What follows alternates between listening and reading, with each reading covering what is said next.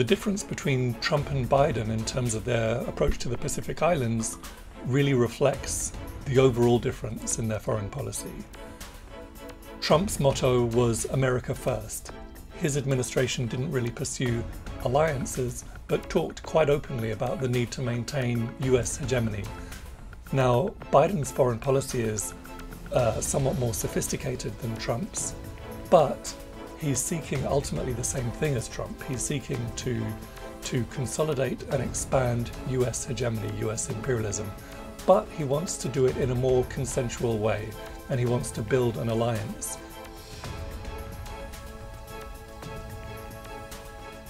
The fact is that in recent decades, the imperialist powers have almost completely ignored the Pacific Island countries.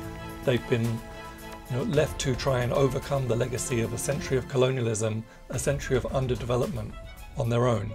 Many of these countries suffer terrible poverty, terrible inequality. Many of them struggle with high crime rates, with ethnic tensions, and these problems are largely a product of their colonial history. But the former colonizers don't apparently feel any sense of responsibility towards them. China, on the other hand, is a nearby major power that has never had a colonial relationship with these countries, but which is very willing to provide aid, trade and investment, that's very willing to help these countries to develop without compromising their sovereignty. This all makes sense for the Solomon Islands and for the other Pacific countries, but it's the opposite of what the US wants. As part of its strategy of China encirclement, and that's the reason for this kind of sudden flurry of diplomatic activity in the region. That's the reason for this forthcoming US Pacific Island Country Summit. That's the reason for the US, Australia, Japan and Britain forming this Partners in the Blue Pacific.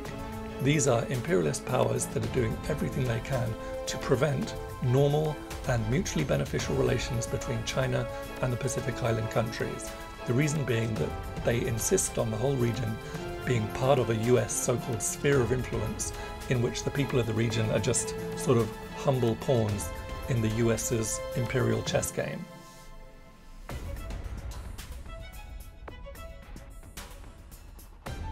What the summit represents is, as you've said, an example of the Cold War mentality. Why has the United States suddenly decided that it cares about its relationship with the islands of the Pacific? The reason is because those islands have increasingly good relations with China, because China has emerged as a major trading partner of those islands. China is the principal supplier of COVID-19 vaccines to these islands. China's working very strongly with these countries around climate change issues, which are having a very heavy impact on the islands of the Pacific. And the United States, not wanting to see China having good relations with these countries, suddenly decides that it will have a conference, it will have a summit, and that it will try and essentially bribe these countries back into the US camp.